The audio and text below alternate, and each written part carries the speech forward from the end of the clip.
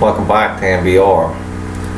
This is whenever you find yourself in a moment when you're not feeling it, you're trying so hard but nothing seems to be working for you. So what are you thinking about at that time?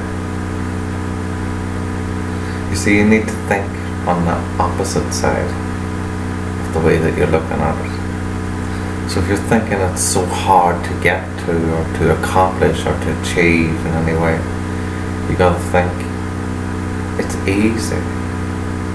When you see it as hard, you want to think of me thinking it's hard is actually easy, and you start figuring it out. You start thinking, oh well, I'll look at it another way, so I'll have another approach. And it becomes easier. And the more you do it, the more it'll just come to you. And then you can think on that positive side. And then you can begin to feel that positivity within you. Because you're programming it into your subconscious.